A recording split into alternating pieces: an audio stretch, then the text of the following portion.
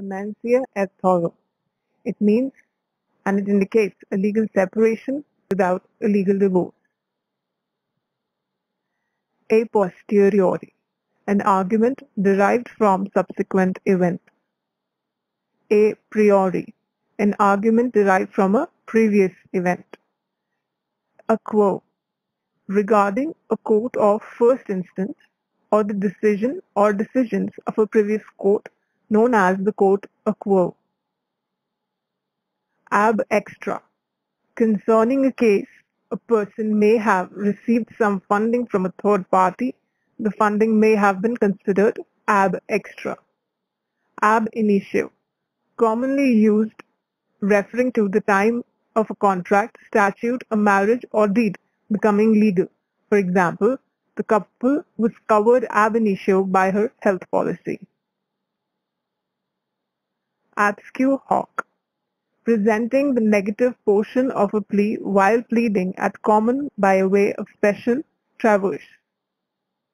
Actori incumbit probatio, on the plaintiff rests the proving, that means the burden of proof. Actus reus, it means a guilty act, part of what proves criminal liability, along with mens rea.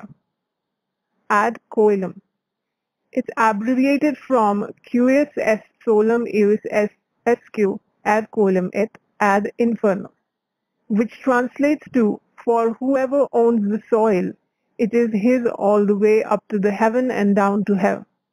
The principle that the owner of a parcel of land also owns the air above and the ground below the parcel.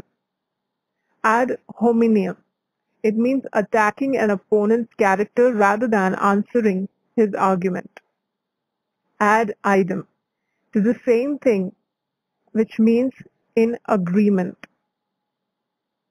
Ad litem, describes a party designated to represent another party who is deemed incapable of representing himself or herself, for example, a child or an incapacitated adult.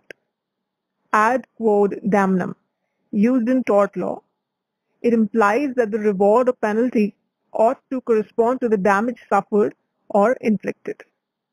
Affidavit, a formal statement of fact. Alter ego, a second identity living within a person. Amicus curiae, a person who offers information to a court regarding a case before it, also known as the friend of a court.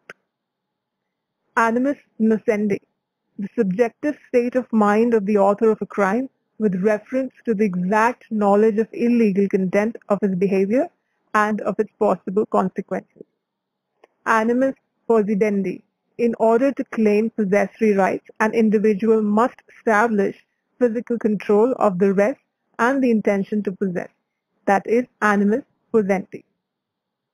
Animus revertendi, wild animals such as bees and homing persons that by habit go home to their possession, used when discussing fere nature. The last one is audi alterum partem, refers to the idea that one cannot be judged fairly unless the cases for and against them have been heard.